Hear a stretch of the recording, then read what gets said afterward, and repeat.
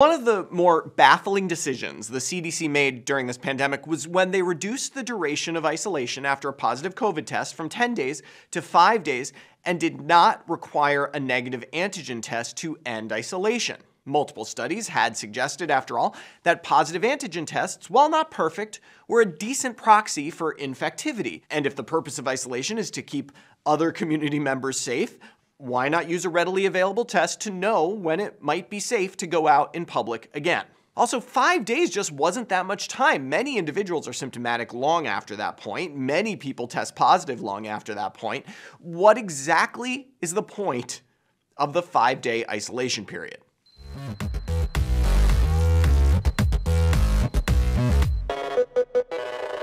We got some hard numbers this week to show just how good or bad an arbitrary seeming 5-day isolation period is, thanks to this study from JAMA Network Open, which gives us a low-end estimate for the percent of people who remain positive on antigen tests, which is to say infectious, after an isolation period. This study estimates the low end of post-isolation infectivity because of the study population. Student athletes at an NCAA Division I school, which may or may not be Stanford. These athletes tested positive for COVID after having at least one dose of vaccine from January to May of 2022. School protocol was to put the students in isolation for 7 days, at which time they could test out with a negative antigen test. Put simply, these were healthy people. They were young, they were athletes, they were vaccinated. If anyone is going to have a brief, easy COVID course, it would be them. And they're doing at least a week of isolation, not 5 days. So, isolation for 7 days. Antigen testing on day 7. How many still tested positive? Of 248 individuals tested, 67, 27%, tested positive. 1 in 4. More than half of those positive on day 7 tested positive on day 8, and more than half of those tested positive again on day 9. By day 10, they were released from isolation without further testing. So, right there, we have confirmation that 5 days of isolation without a negative test means you're releasing a decent percentage of infectious individuals back into the population.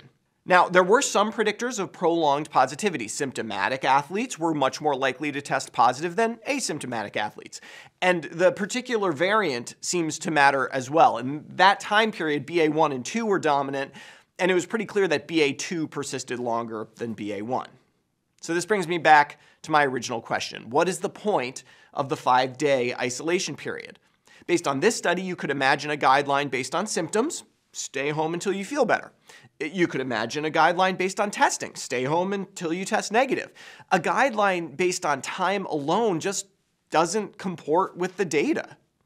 Now, the benefit of policies based on symptoms or testing are obvious. Some people would be out of isolation even before 5 days. But the downside, of course, is that some people would be stuck in isolation for much longer. Maybe we should just say it. At this point, you could even imagine there being no recommendation at all.